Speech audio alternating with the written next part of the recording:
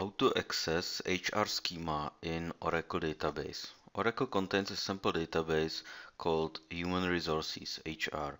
By default, it is disabled. How to enable and access this database? First, open SQL Developer and connect as an administrator, system or sys. Choose Other Users, HR, Edit User.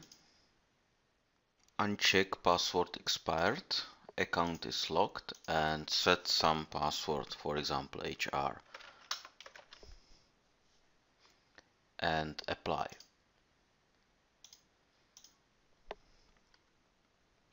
Now you can create a new connection and connect to this new sample schema.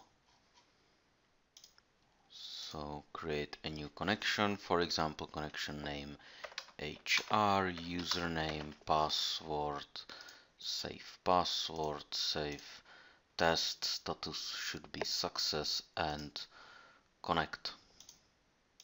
And there you have some tables with some data, and there you have this sample Oracle database.